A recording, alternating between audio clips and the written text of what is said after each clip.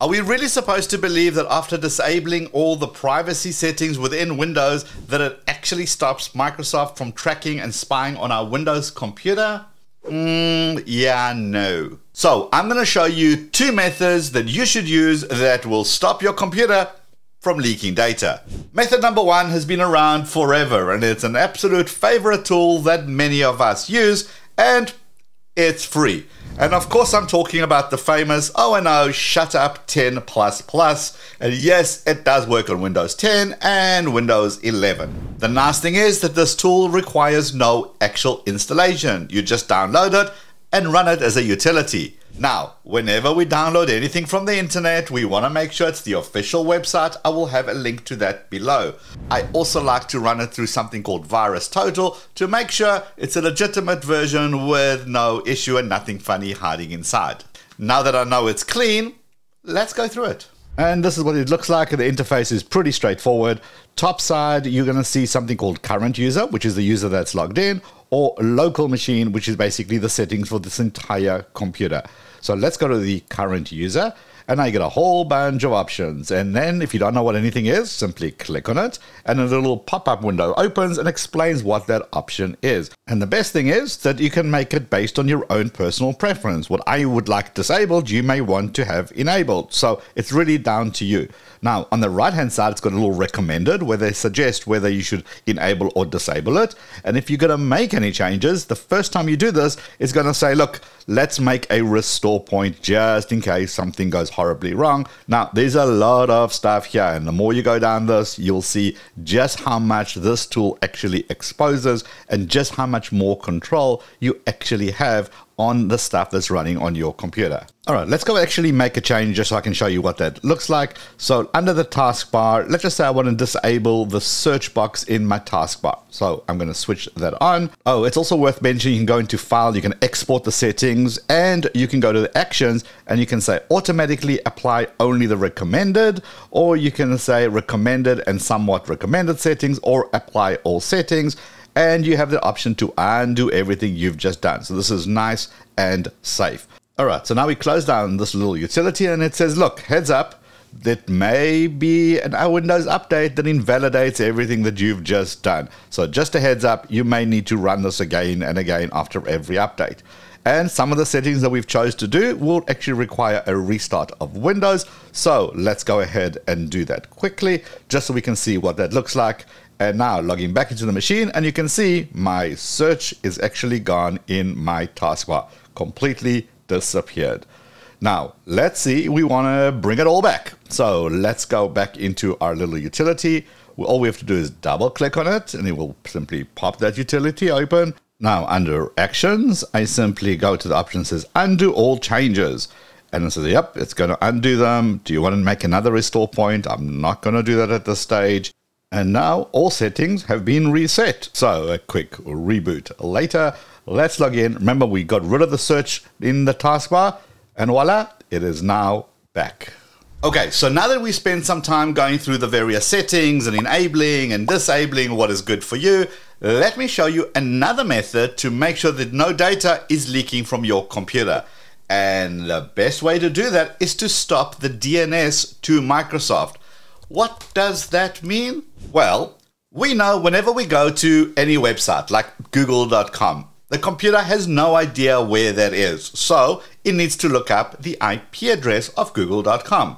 And it does this by using a system called DNS. DNS is like the phone book of the internet. It looks up google.com, it comes back and says, here's the IP address, and then off your browser goes to google.com. So why is this even remotely interesting, and what has that got to do with Microsoft and our data?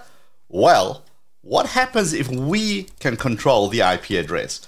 In other words, what happens if we tell our computer, look, computer, whenever you're trying to send something to Microsoft systems, don't bother looking it up in the DNS. You're going to use the IP address that I give you. And we're certainly not going to give the right IP address, which means that our computer cannot reach Microsoft systems. And if it cannot reach their systems, it cannot send them our data. And this is super exciting because we get control. And it sounds complicated, but it really isn't. Let me show you how to do this. Okay, let's fire up your File Explorer, click on your local C. You'll see Windows folder. We want to double click on that. Then we want to scroll down until we see System32. Double click on that.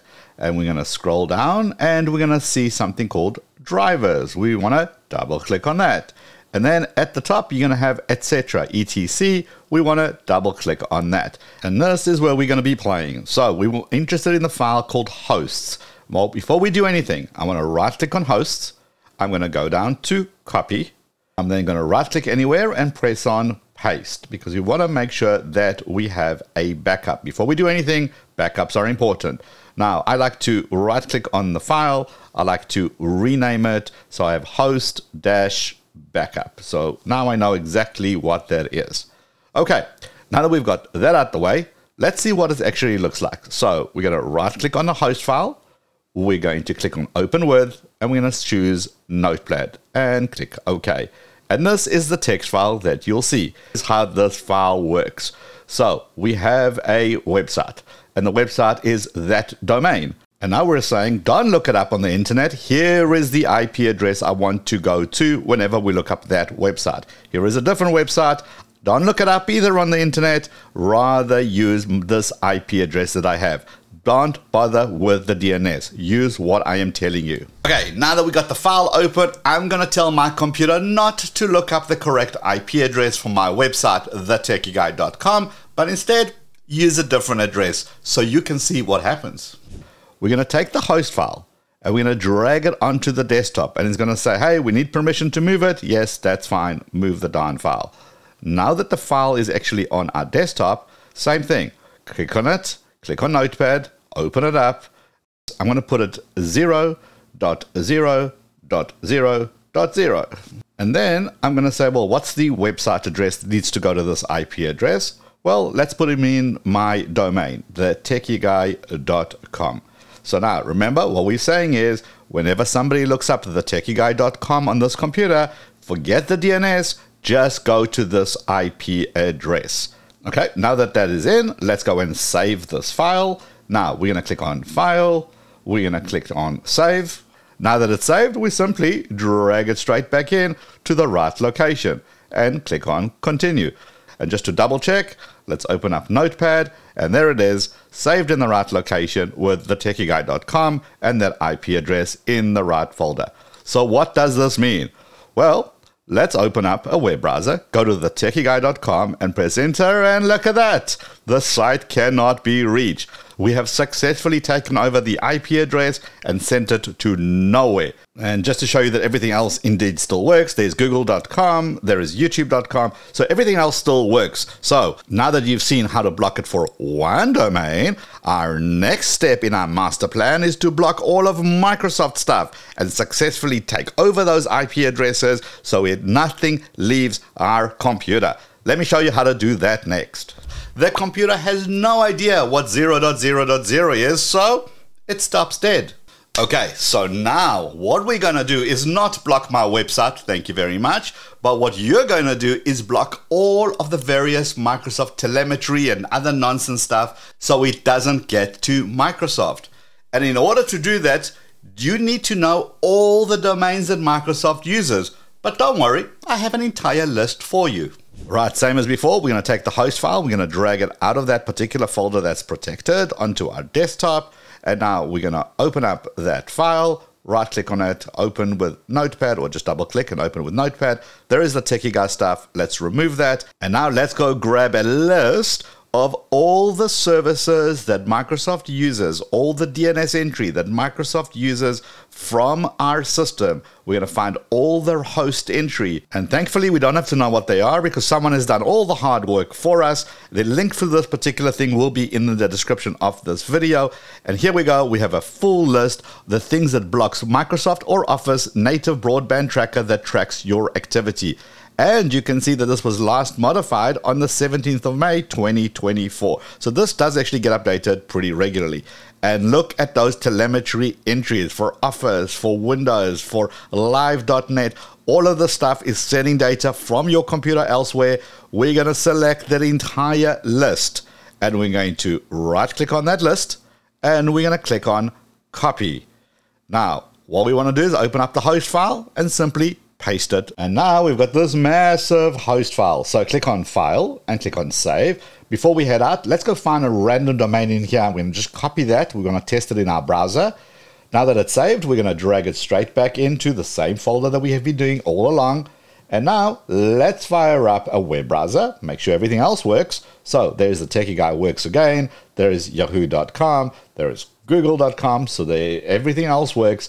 Let's paste in that domain that I took out of that host file, and it is now blocked. So my computer could be trying to send the data, but it's not going anywhere. Let's go find another random domain that's in here. Let's copy that, js.monitor.azure.com, paste it in there, and again, also blocked.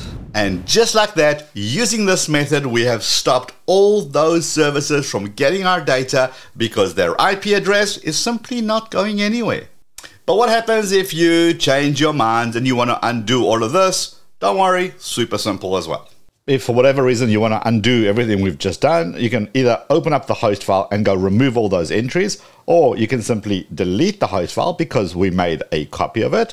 Now simply right click on the host-backup, rename it, get rid of everything except for the word host, and you're back to normal. Now at this stage, so many people are sick and tired of having to constantly find all these workarounds Microsoft, so check out this video right over here about switching to Linux from Windows. And before you roll your eyes, watch this video first and you'll be pleasantly surprised. But before you head out, make sure you give the video a quick thumbs up, and I'll see you in that video. Let's go.